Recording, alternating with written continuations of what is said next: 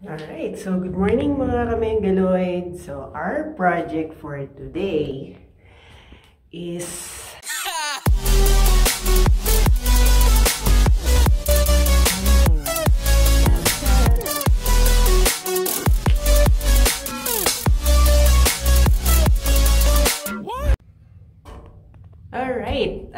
good morning mga kamengaloid. So it's me again, and today it's still lockdown. But medyo mabigat ang project natin for today. It's DIY pa rin. And we are gonna be fixing the bedroom. So, mapapansin nyo, this is the bedroom. Meron ng kama. But wala pang tiles. So, considering na nasa second floor siya, I wanted it to be lightweight lang. Hindi talaga yung tiles na sinisemento, right? So, I thought of just doing a vinyl tile. So, kasi yung sa room naman dun sa kabilang bahay, kami rin naman ang nagkabit nun. Rugby lang. So, rugby lang. So, ito yung nakuha kong vinyl sa all home. So, pasensya na medyo magulo ang ating work area. So, this is the second room.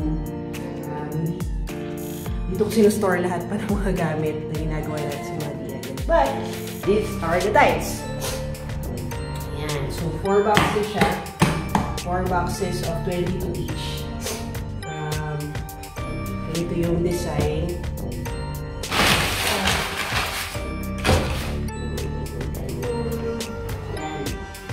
So, medyo white, grayish na wood design. And this time, yun sa amin is hindi rugby, but power bond adhesive. So, ito daw yung ilalagay for this type of vinyl. So, stay tuned. I'll post some pictures of before, and can't wait for the finished product. So, stand by.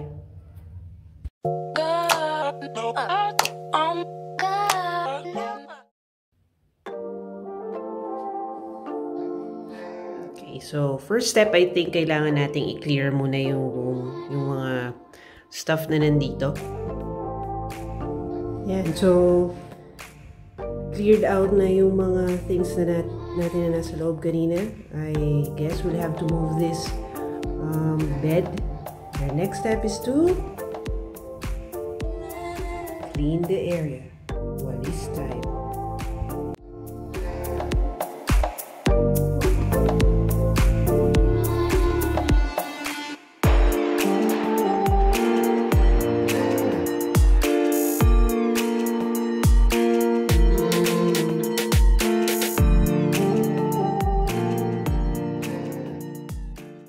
A few moments later.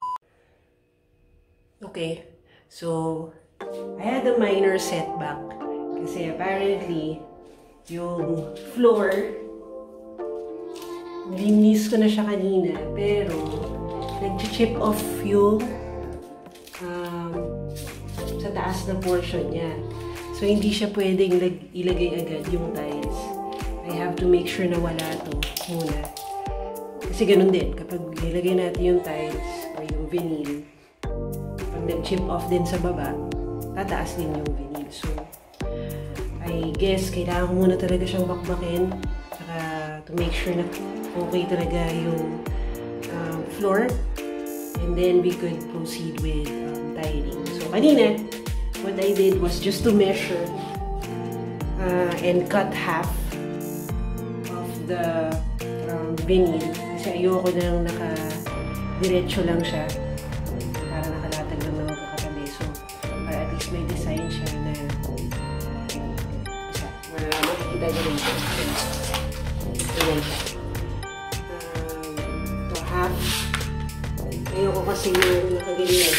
Panday-panday sila. So, at least may variation lang na half. Tapos, I also make sure na yung design is hindi, at least close na magkakatabi. Kasi hindi naman talaga siya mag-exact na parang isang buong design. but at least close to the adjacent na vinyl. So I guess, mag-clear up muna ako ng floor to make sure na walang ganitong klaseng part na mag-chip off. Yan. Then I'll have to clean it out before ko ilatag yung vinyl and proceed with adhesive, yung i-dedicate na siya sa floor. So, stay tuned! Okay.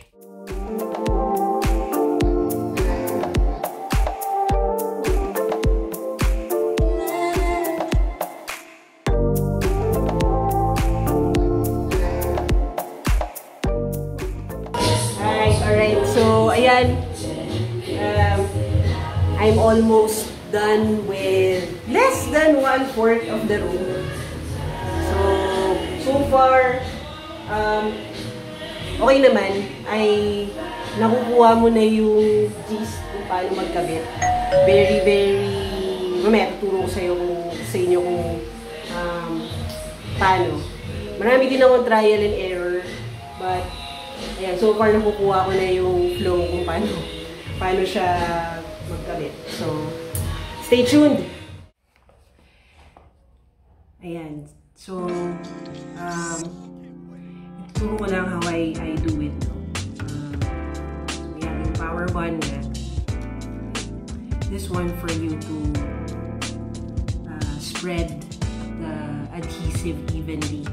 So, ang tip sa binigay nung nasa hardware, very thin lang.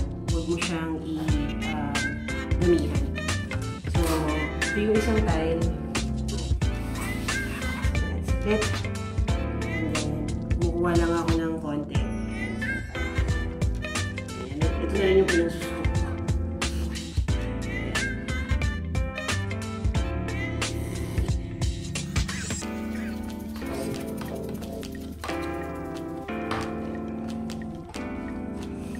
Tapos, just spread it evenly.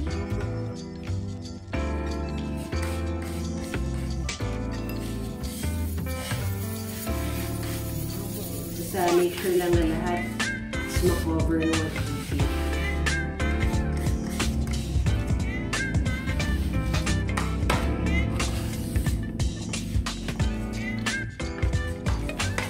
So, ganyan ako sa medyo nakaflat talaga.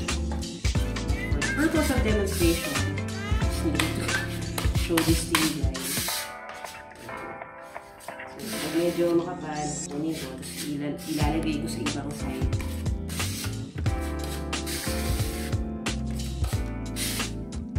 Very easy lang siya. And ang maganda sa binigay na adhesive, yung dati ko kasing ginawang ganito sa unang room ko. Rugby pa yung ginamit namin ni Mama. So itong adhesive nito, walang smell. Ganda. Parang sandali niyang i-apply kasi parang water-based siya. So, hindi katulad ng rugby.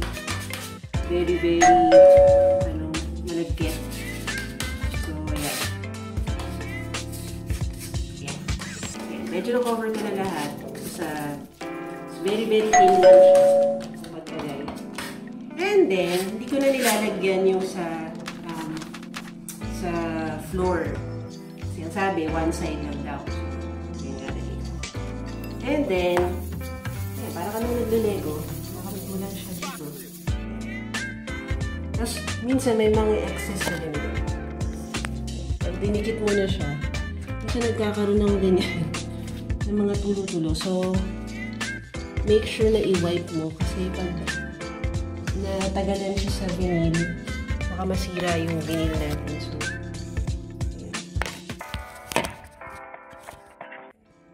ayan.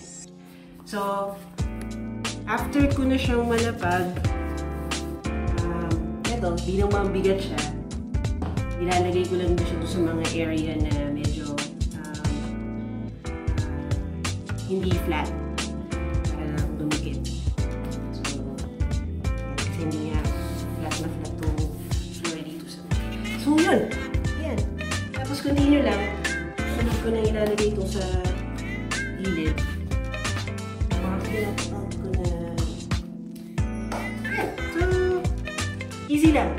Very, very easy. So far, so good.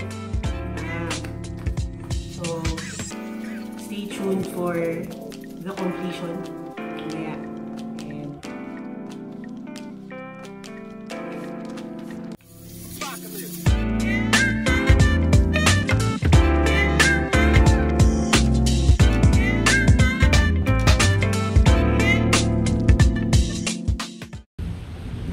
alright, time check. It's around 5.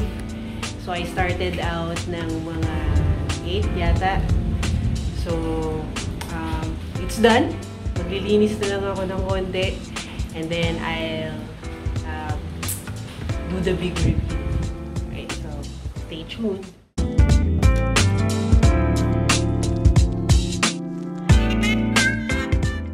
Much later.